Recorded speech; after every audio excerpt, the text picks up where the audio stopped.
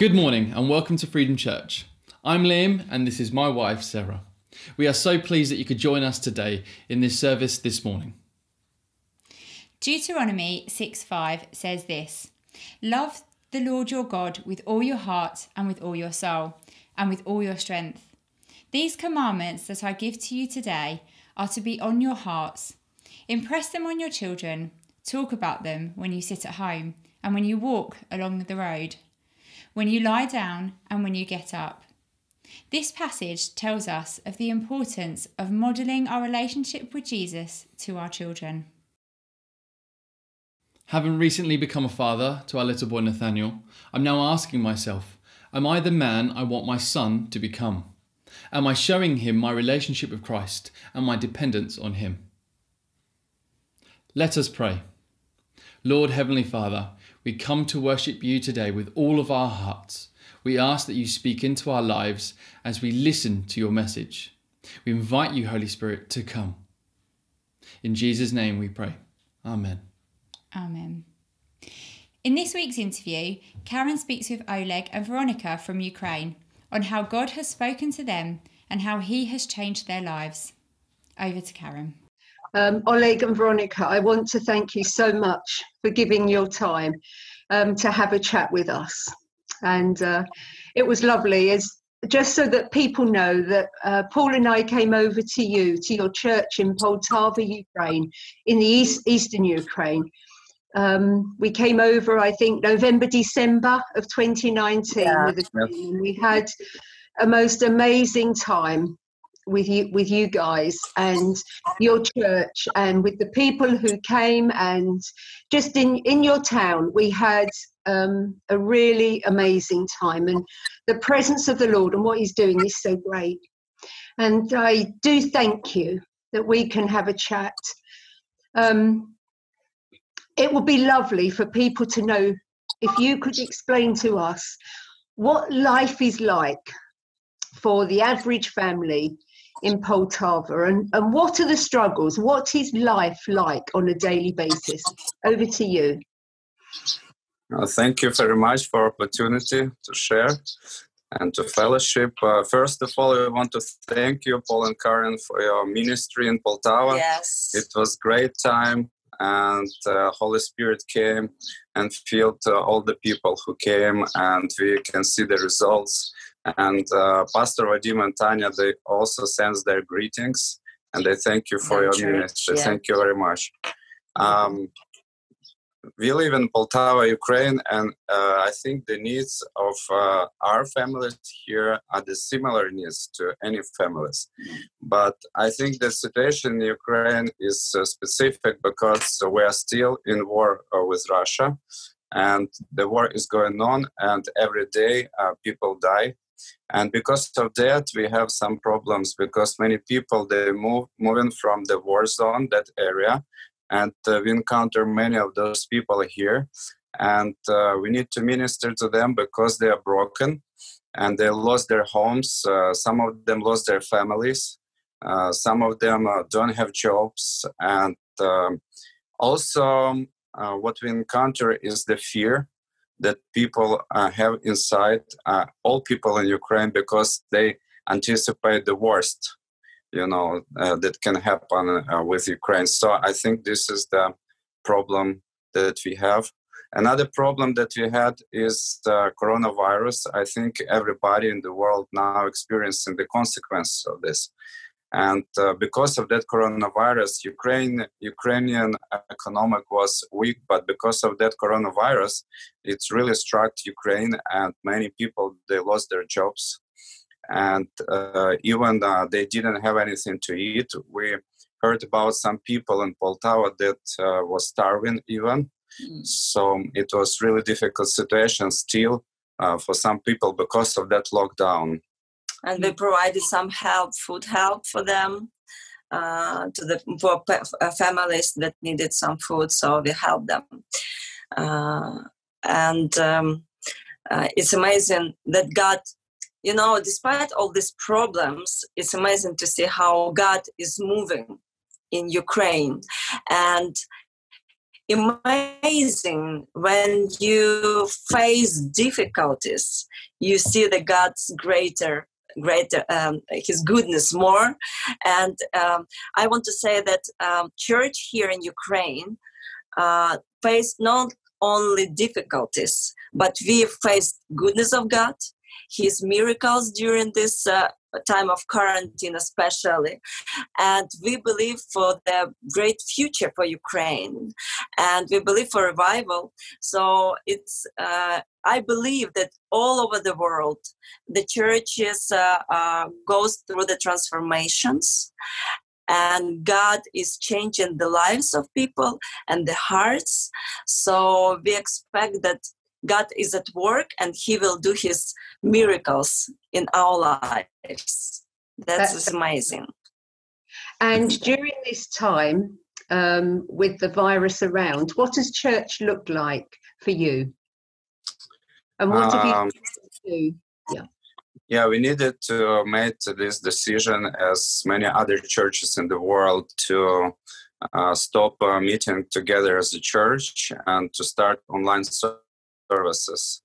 Praise God, we had some experience of doing that before, so it wasn't like a shock for us, but still we started to do it, and we were improving. And the amazing thing that we noticed that we have, like, every week we could do this Facebook or YouTube church service. We have more and more viewers, and at some point it's crossed the 1,000 views and more.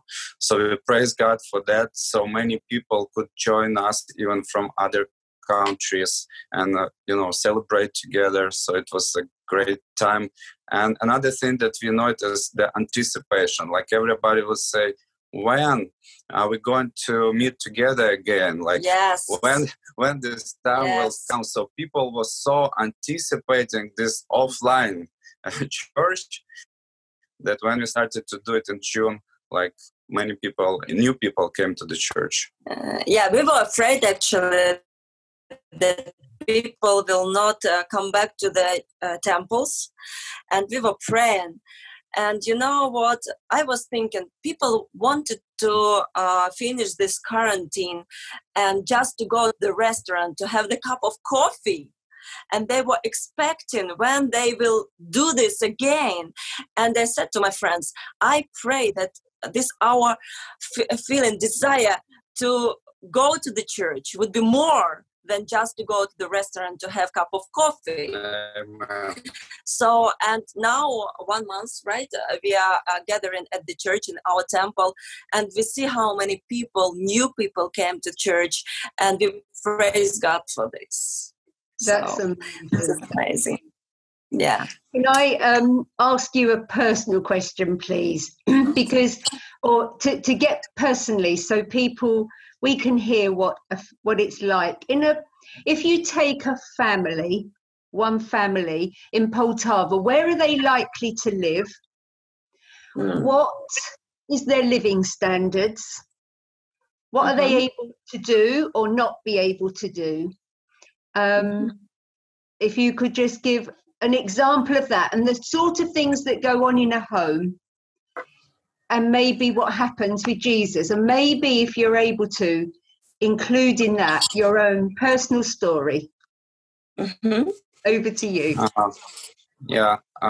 Majority of families in Poltava and in Ukraine, they live in flats, and some of them they're apartments. Some of them they inherited these apartments from their parents, and some people rent. The difficulty they encounter and the struggle is, of course, the financial, because in Ukraine the jobs are low paid, so people could get like $200 or $300 per month, which is not enough to live per month. So this is the main struggle, especially for men and for women. And but we believe that God is providing.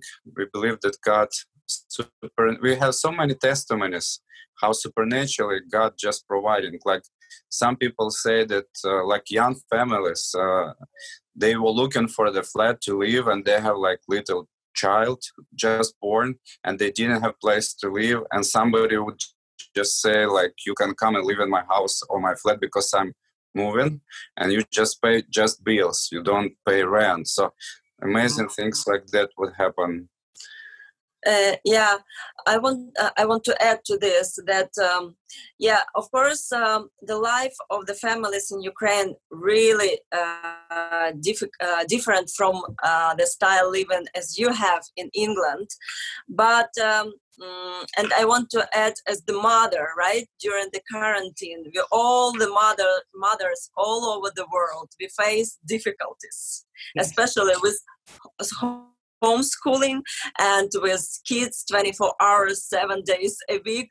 And in Ukraine, it was difficult because the technology and internet and computers not so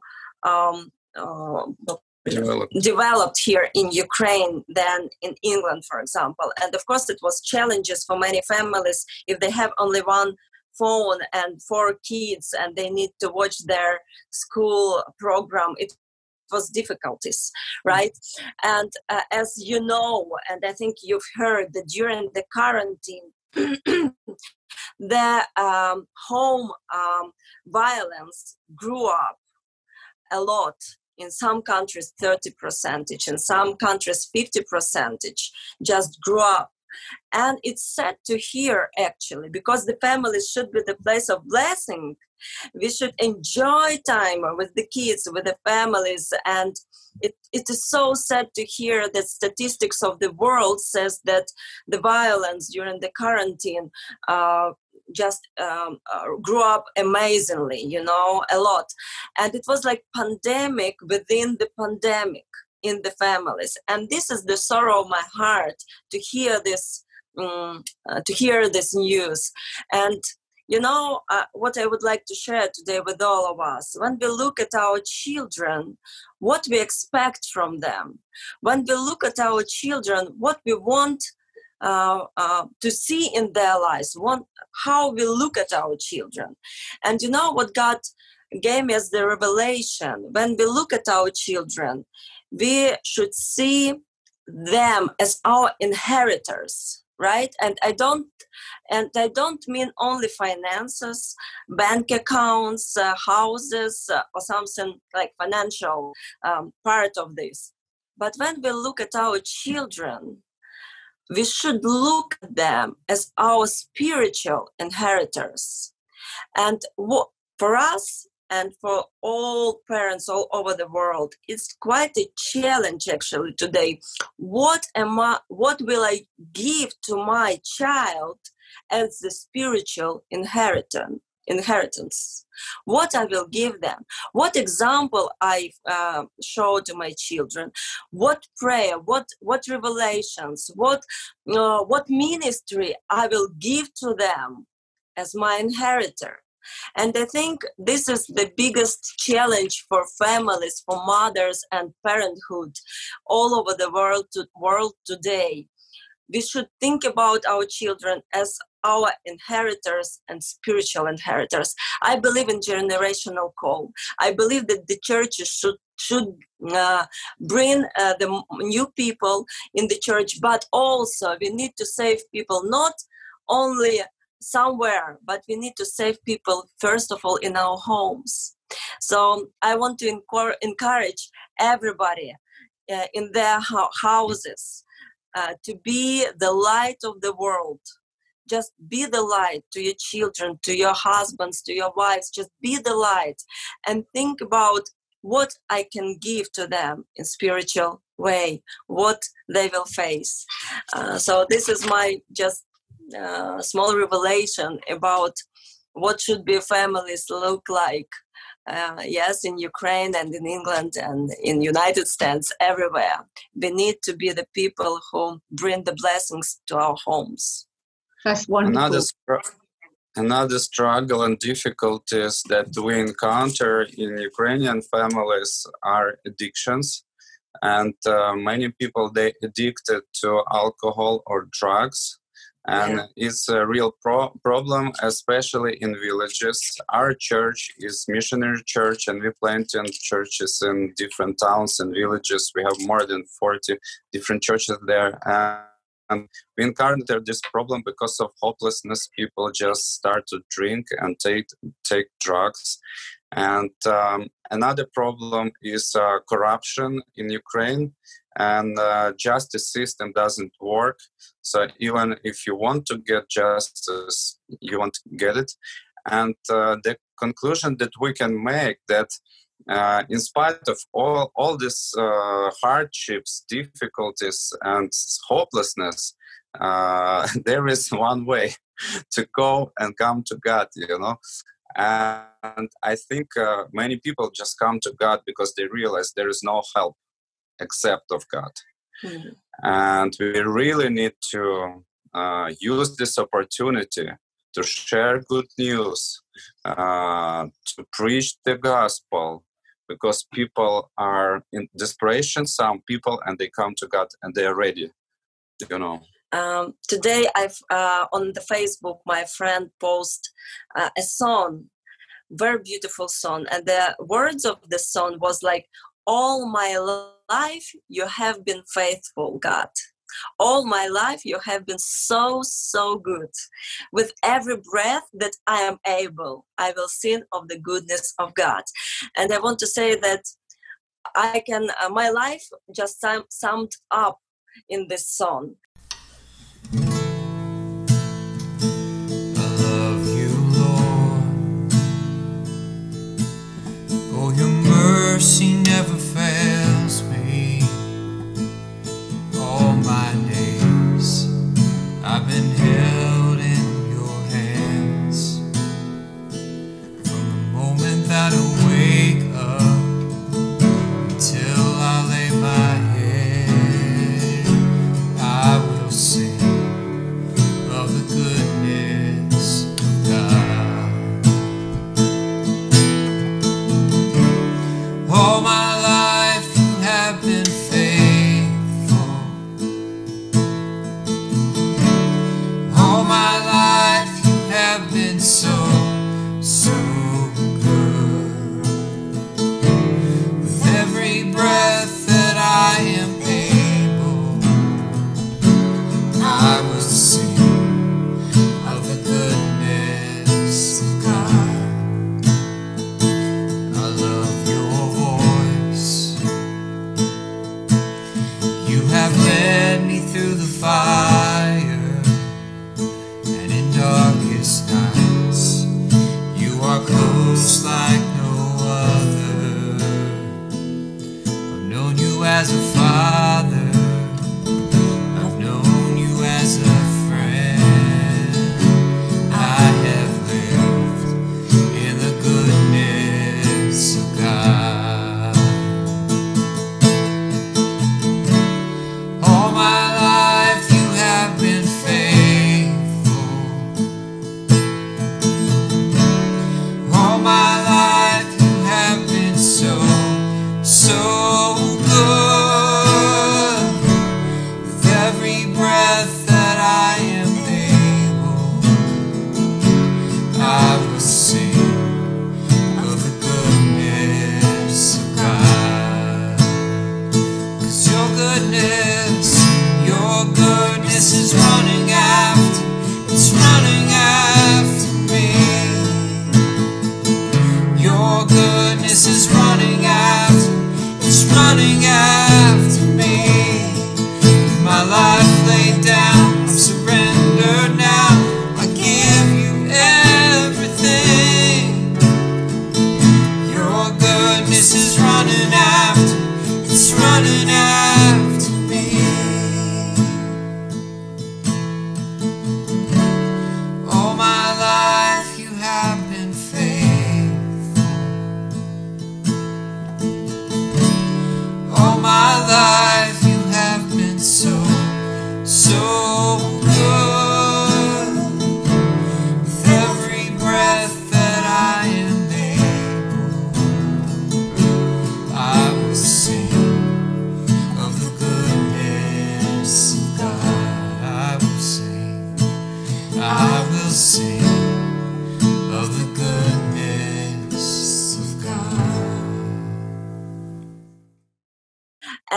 And we want to say that we saw God, that He is the God of miracles and wonders. And doesn't matter what is going on in the lives, financial troubles, health problems, problems with a relationship, doesn't matter what problems we face. If we go in the presence of the Lord, if we go to Him for the help, He will always be faithful to us. And I just want to today just to share my testimony a little bit, how God healed me. When I was 23, today I'm 37. When I was 23, the doctors put the diagnosis to me, multiple sclerosis. And you know, when you've heard this diagnosis when you're 23, first emotions that you experience is just shock and fear, of course. What will happen next and how long I will live life? And I remember when I came from the appointment with the doctor and I sat in my car and I was praying to God. It wasn't like a panic in my heart, but I was asking Lord, what next? And He came to me and He said, you have another destiny. You will have another destiny. And I knew that it was not my emotions. It was not me that I was speaking to myself. It was just sweet God's voice that you will have another destiny. You will not die from this disease. And the doctor said that we don't have cure from this disease. You know, this disease is not curable, yes. But I said, Lord, you said that I will have another destiny. And I took some medicine that helped me with the headaches and with my health problems. But when I took this medicine, I said, Lord, I know that this is not my cure, but you're my cure. I know that you can do the miracle for me. And for half of the year, like 6 months, I took some medicine, and each day I felt myself better and better and better. And when I finished the treatment, the doctor said, when you feel worse, when you feel bad, you will come back to us and we will give you another medicine. So a few years passed by and I became pregnant. And doctor said, we can't allow you to be pregnant because you have this diagnosis. We don't know what will happen during the pregnancy with you. We will not allow you to have this pregnancy. And they said, oh no, will you allow or not? I will have this pregnancy and we will deliver this child. And they said, okay, but you need to check your head, your brain before we will take care about you. I said, okay. So my testimony is this. When I checked my brain, it was totally clear. It was totally clear, no damages in my brain. And they took off this diagnosis from me. And now I'm 37 and we have 2 kids and God is our healer. So this is a small testimony of what God did. So if you face any problems in your life, especially with COVID, if you have fear of to have this disease in your life, don't be afraid. Never be afraid of anything, because our God is God of wonders. And I am the wonder of His goodness, actually. I am live wonder. And if God did it in my life, He can do anything in your life. So be encouraged, church. We just want to encourage you and say, don't be afraid to come back to the church. Amen. No Amen. way.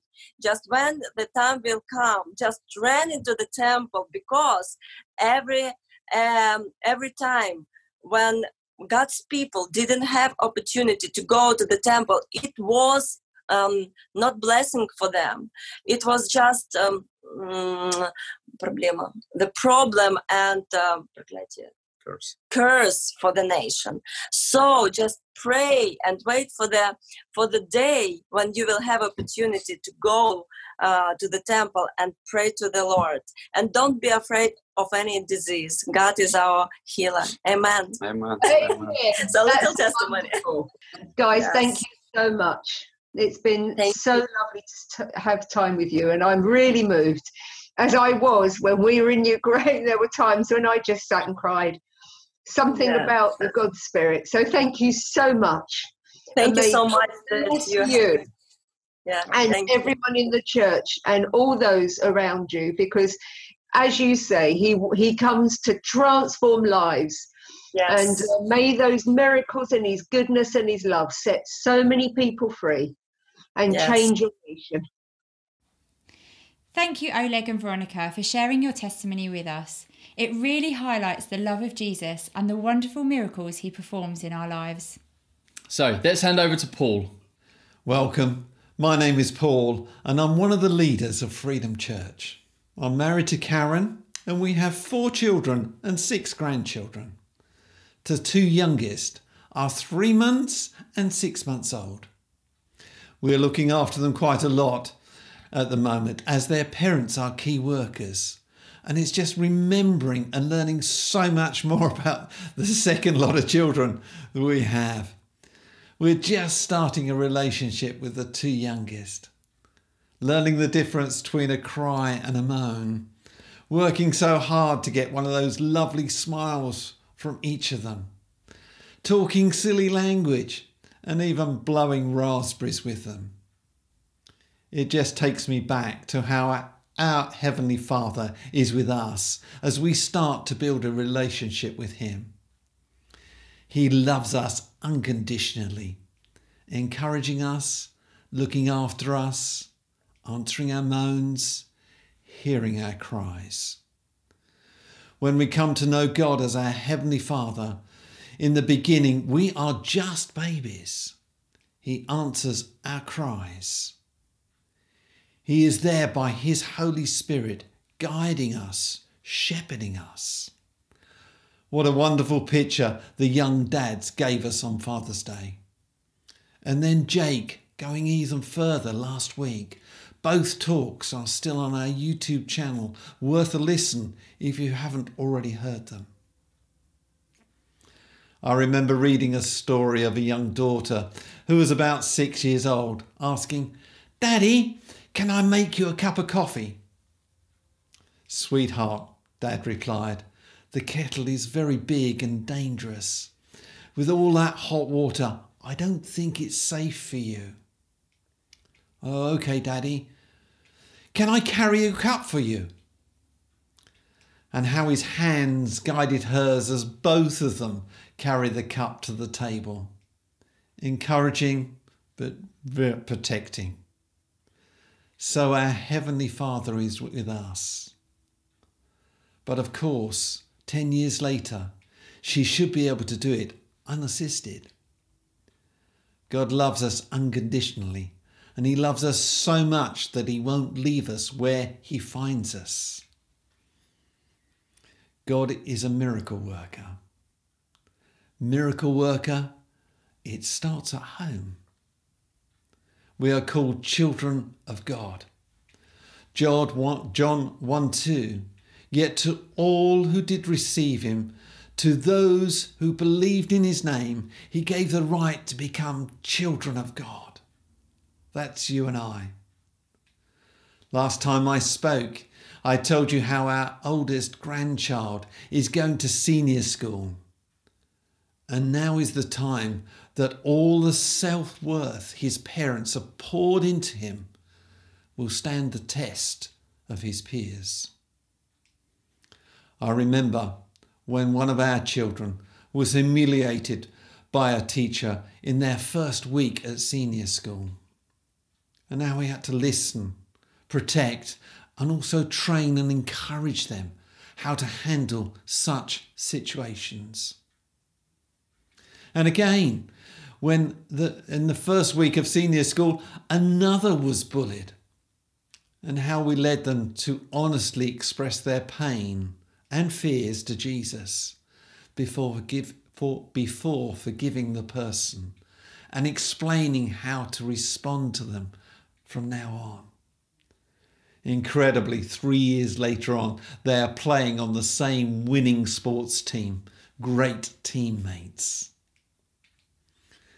This was a time for them to grow and mature, a time to learn new ways, God's ways, and grow in their understanding and praying before making their own decisions. We could only pass on what we ourselves had learnt. Not to take offence, but to walk in the ways that Father God leads us with his love, forgiveness, maturity, growth. For us trying to become more like Jesus each day. Then later at senior school came the time for them to decide which subjects to major in.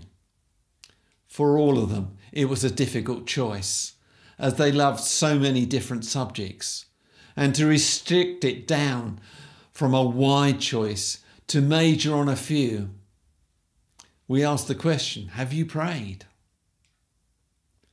This was certainly preparing them for an even narrower choice when they had to decide about university and a career.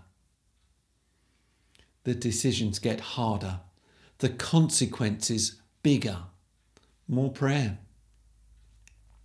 God doesn't want us to stay children. He wants us to grow in our faith into maturity. I love to ask this question of people. How old are you in your faith? Not in your age in years, but your age in your faith. Not how long you've been a Christian, but how like Jesus are you? I know God wants us to grow. He wants us to mature. He wants us not to be offended, not to be petulant or sulky, not to cut people off, not to react to them, but respond from a place of maturity, to forgive and encourage people. That doesn't mean that we have to trust everyone, especially those who have broken our trust. Trust is given freely, but if you break it, it is costly for it to be earned back. You see, Father God wants to bring about miracles in our lives. But there comes a time when he doesn't respond to us like he did initially. You see, it's a time for us to grow. Our spiritual age will be determined by quite a few factors. Here are just some of them. Our faith in him, our relationship with his. Is he Lord of our lives? Our ability to forgive others. How much time we spend reading his word. Our decisions, asking him before we do something, making him Lord of that choice. Humility. Owning up to our own wrongdoings without justifying them. How we pray and allow him to work in our lives. How to handle hurts. Do we give it to him or carry it and make poor decisions out of the result of it? You see, he wants to do miracles in our lives. He is the God of miracles who loves us dearly. And he is a miraculous God. Can I state that sentence again? Miracles start at home. Jurgen Klopp said in his first interview as manager of Liverpool Football Club, this is what he said: we have to change from doubter to believer now. And look what happened to Liverpool Football Club. They've just won the Premier League. It's been 30 years since they last won it. You see, we have to change from doubter to believer now. It's not about winning a premiership title. It's far more important than that. Who we are at home matters more. Our children are our inheritors. What are we leaving them? Not financially, but spiritually. Are we leaving them with a bad temper? Or do we always respond in love? Are we complaining or are we praising people? Do we have difference or are we able to affirm who they are? How have they seen us handle our relationships, our close relationships? Do we take from a relationship or do we give? How do they hear us speak of others? Do we build people up or do we tear them down? Where do we draw our comfort from? We need to be the light of the world, first in our homes. To be the light to your husband, your wife, your children, to grow into maturity. We will always be God's children, but we cannot go on with childish behaviour. If you ever say, if I knew then what I know now, I would have made a different choice. The good news is you're learning. Come across this Hebrews 5:12, and it says this in the Message Bible. I have a lot more to say to you about this, but it's hard to get across to you since you've picked up this bad habit of not listening. By this time, you ought to be teachers yourselves. Yet here I find you need someone to sit down with you and go over the basics on God again, starting from square one. Baby's milk, when you should have been on solid food long ago. Milk is for beginners, inexperienced in God's ways. Solid food is for the mature who have some practice in telling right from wrong. So with the revelation given to us by Veronica from Ukraine, may I encourage us all. We need to go on maturing in Jesus Christ for our children. Not only will our relationship with Christ mature and deepen, but our children will be the beneficiaries too. You see, for we serve the God of miracles, and miracles start at home. Can I just leave you with the question, what are you leaving your children to inherit? Thank you.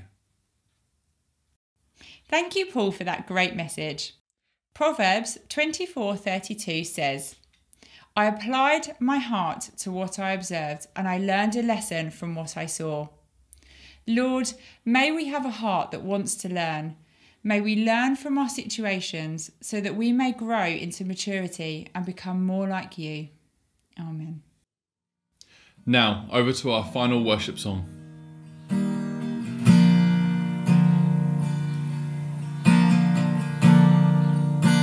Worthy of every song we could ever sing, worthy of all the praise we could ever bring,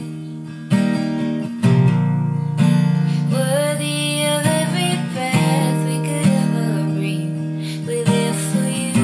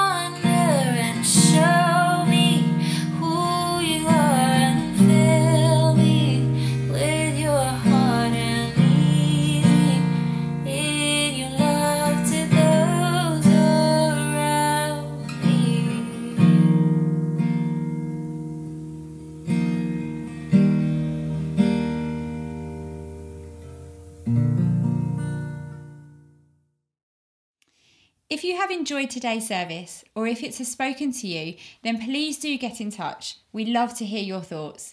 You can find the details in the description below this video. Please receive our closing blessing. Lord Heavenly Father, we thank you for today. We thank you for all that we have heard and that you've spoken into our lives. We pray that as we go out this week, Lord, that we will be lights and beacons for you, that we can put what we have learnt into practice. We pray a blessing upon us all as we go about our lives. In the name of Jesus we pray. Amen. Amen.